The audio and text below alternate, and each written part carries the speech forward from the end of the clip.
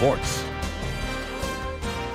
Throughout his lifelong basketball journey, Omaha native James Parrott has sported many different jerseys from across the globe, including, however, not limited to Omaha Bryan, Midland University, Saudi Arabia, the Harlem Globetrotters, and most recently, Three-Ball, Nebraska.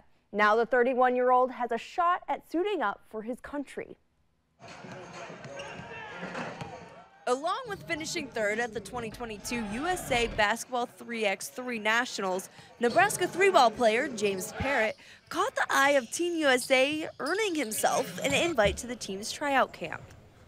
You know, I didn't think I was going to get that opportunity after we didn't win down at Nationals, and I didn't think I played like how I'm capable of.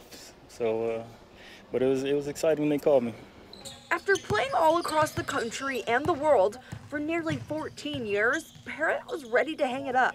As soon as COVID started, I quit for like the whole year, and then I played in a 5-on-5 tournament with Clay and Malik. I think Malik was on my team, and Dylan was in that tournament too, and that's what brought me out of retirement. Parrott had to relearn a game he's been playing his entire life. 3-on-3 is just so quick, and you shouldn't help on defense. You should be glued to your guy. It's just the principles, like defensively. Only 8 players were invited to the Team USA tryout June 8th and 9th.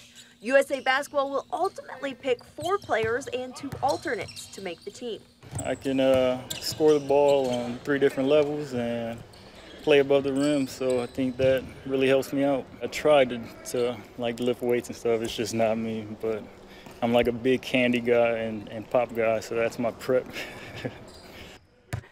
Sounds like my kind of prep. If Parrott makes Team USA, he will compete in the 3x3 FIBA World Cup in Belgium, June 21st through 26th. But Grace, with just 8 invited, that's pretty rare company too. Yeah, small squad. All right, look forward to seeing how it turns out.